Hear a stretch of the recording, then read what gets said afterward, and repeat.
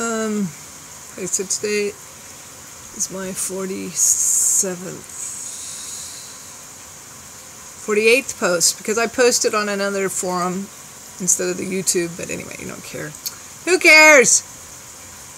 I don't even know what I'm going to talk about. I'm so tired today. I think I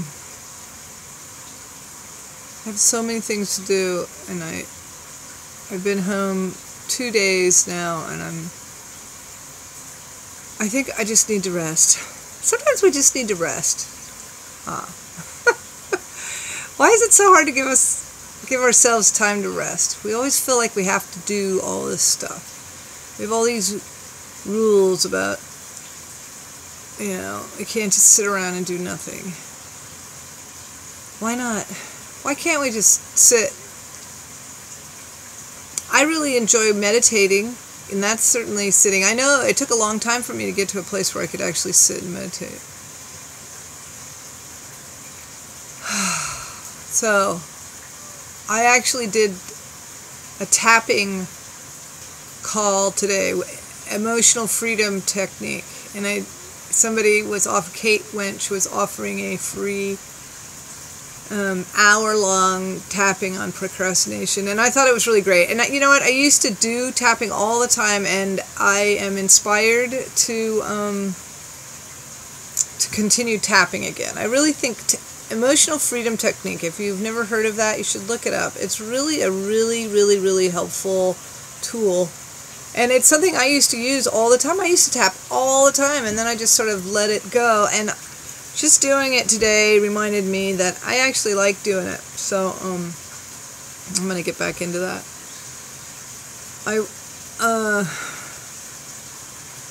So I meditated, and then I did the tapping, and then I wrote.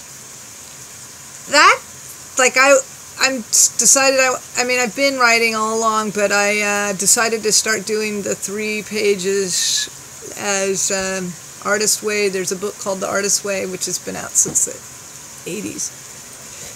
And a lot of people have probably done it. It's a path for creativity, to open up your creativity. But writing is such an important tool, too. So there's all these things that, oh my God, I still haven't gotten the dishes washed, and I just want to go take a nap.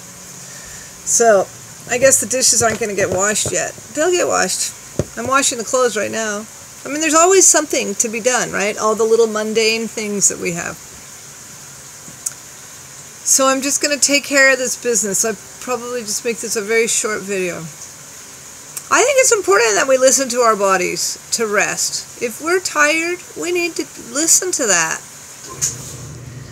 And sometimes, I just got back from being gone for, a long time. I was gone 4 weeks out of my house. I mean, obviously, I came home. I had this thing. Whoops. The magic. My thing that's holding my...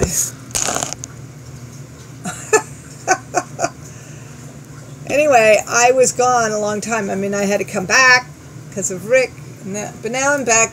And to get back into my routine, I have to do some chin exercise.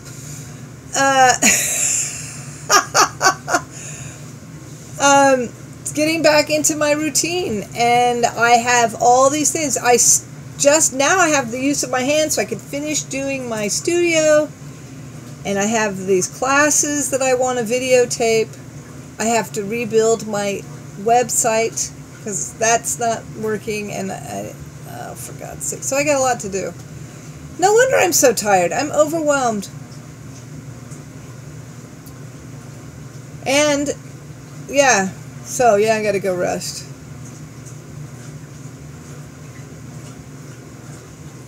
So, my words of wisdom, if I have any, listen to yourself when you need to rest. That's a really important thing, I think.